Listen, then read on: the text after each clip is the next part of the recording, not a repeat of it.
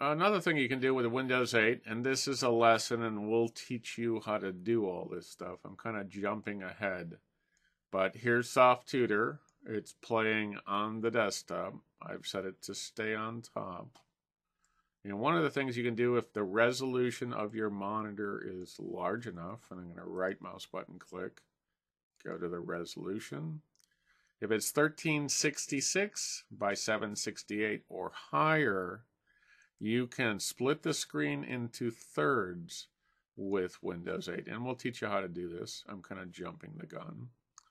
So in order to do that, we need to run another application. So in this case, Dana is going to teach you how to do the calendar. And I'm going to go over here to the start thing, and I'm going to run a calendar as an application. I'm going to cancel that. I don't want to log in. So now if I take this, I can drag the desktop out, and notice if I drag it out just a little bit, it'll run the desktop app on a third of the screen. Or I can slide it like this, and it'll run the calendar app on a third of the screen. So if I wanted to kind of follow along with Dana at the same time, I can't get all the features when it's running at a third of the screen, but you can get some of them. Next is we calendar. can play the video. So I have my calendar box as the first. Your calendar box is probably different. Main thing is it has this little calendar icon, says the date and says calendar on it, and it's purple. You're going to click the calendar button and it's going to open your calendar for you. So when you start, I don't know why this is like this, it's going to be showing the month. I have my, stupidly, have my Facebook connected to my calendar, so it's telling me when everyone I'm friends with birthdays are. So say I want to know when someone's birthday is, I know when it is. But say this is kind of overwhelming me a little bit, I'm going to do a right click, go down here, click on the day, and it just tells me today. So today there are no birthdays.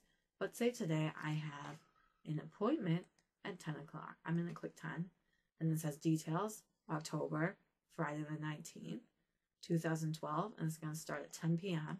It's going to go for 30 minutes. So it looks a little bit different, but you can see that you can kind of set up your calendar in this split screen. Another thing you can do is you can play SoftTutor, and we can slide the screen back there. Meeting. Now SoftTutor is still playing, but it's really too small to see. And now we can see the application in a little bit greater detail. With John. I'm going to discard the changes here. From accounting. So we can see in a little bit greater detail. We can do the day, so see it the way that she saw it. The week. John from accounting. Or the month. Sky. So it's a little limiting when it's a smaller screen. You can't see the day and the week. You can only see the month. And then if you did want to create an appointment, it looks a little bit different than it does when it's running full screen.